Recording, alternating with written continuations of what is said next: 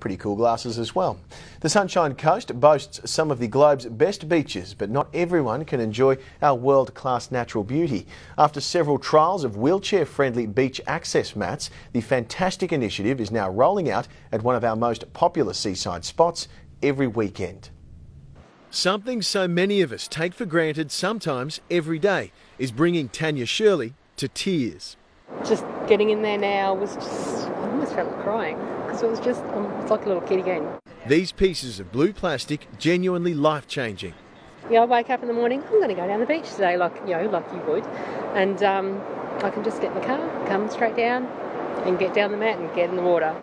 It's taken months of organisation and trials with several institutions' cooperation, but from now this will live at Alex Beach. This will be done in small increments. It'll be done on the weekends. It'll be done in peak periods particularly. I threw a few bucks at the instigation and we had a few trial days. 121 Care came on board. They helped us out. We had the disabled surfers come on board and be the guinea pigs, if you like. Push Mobility provides the matting. I used to be a surf lifesaver before my accident, and then I broke my neck in a swimming pool, and I didn't think I'd be able to use the beach or go to the beach and enjoy the beach. So to be able to go down the matting and go down to the water's edge like this is, I think, pretty amazing. The material for the matting was actually developed by the French military, and to make it they used recycled plastic bottles. So there was about 3 or 4 accessible beaches a year ago, and now we're at about 10.